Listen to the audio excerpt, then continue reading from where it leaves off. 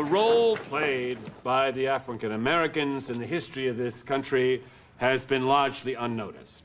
Of course, history is the record of an account of the past. But the issue here is who is recording the account?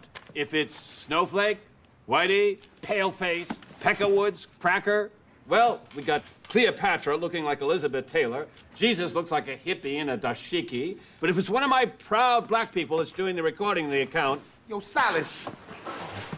Well, we might have Moses looking like this fine black man right here. But black people don't get any credit. So as a motherfucker, man. Tell me, who invented the air conditioner? A black man. What's up, dogs? Yo, son, I'm sore as a bitch in here, man. And you know what else? I'm gonna have to knock that Bart character the fuck out. Once again, a black man. Can't just wait till after class? You're supposed to be in here anyway. This is Black History. Black history? Man, it look like all the black students that was in here are history, nigga. Shh. You telling me to shh? See what I mean? Fuck history. Oh, that's right. Fuck history. Yeah, fuck history. Mr. Moses, I expect you'll be ready for your quiz tomorrow. Quiz my ass. The white man teaching black history anyway, that's some bullshit.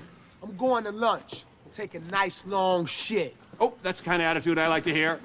And where are you going? We didn't land on Plymouth Rock.